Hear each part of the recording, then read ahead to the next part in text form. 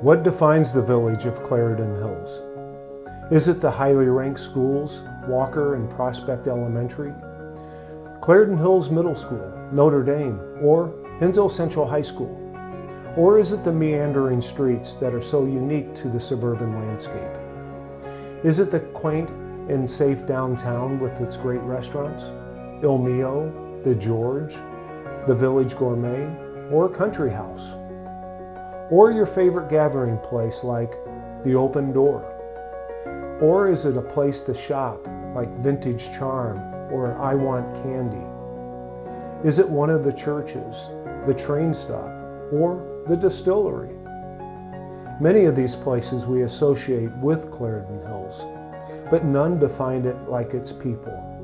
Yes, it's the community that I believe is so attractive.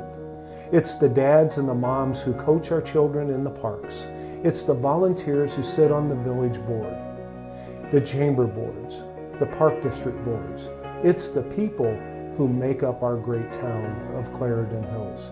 It's the extraordinary people who choose to live in Clarendon Hills. The question is, are you Clarendon Hills?